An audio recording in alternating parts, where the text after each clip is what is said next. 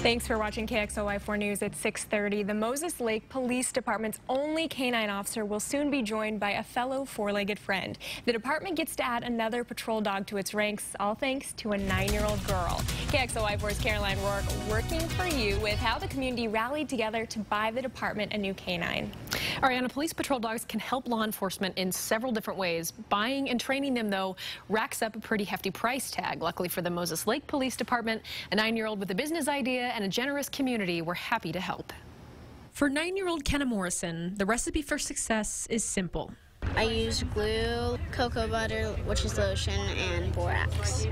By another name, slime, which Kenna makes and sells at the farmer's market on Saturdays. I've been asking to donate my money, so my mom said to pick a fund, and I picked the police officers so they can get a new police dog, and also I love dogs. But a police patrol dog is an expensive get. The dog is about a $10,000 cost, and then the training for the dog is about another $10,000. So it's about $20,000 to put the dog on the road. Kenna sold about $1,000 of slime and netted another $2,000 from donations at the market. But even when she sold out of product in 3 hours, she wasn't quite done raising funds. I went around asking businesses to match what I made Saturday. 63 businesses in the community asked them to match her $500 donation, and we ended up with over $20,000 in donations from a 9-year-old girl. Yesterday, she and her family presented a check to the Moses Lake Police Department that will buy them that new canine. Holy smokes, that is fantastic. Thank you very much.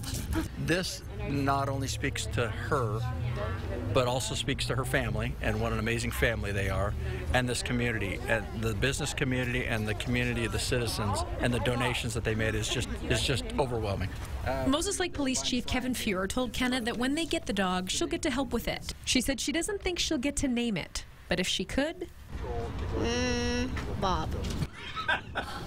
I think Canine Bob is an excellent choice for a name for the new canine. It's $20,275. There was the final tally on that check, by the way, all raised by Kenna and the Moses Lake community in just a few weeks. In studio, Caroline Rourke, KXLY 4 News. Nice story.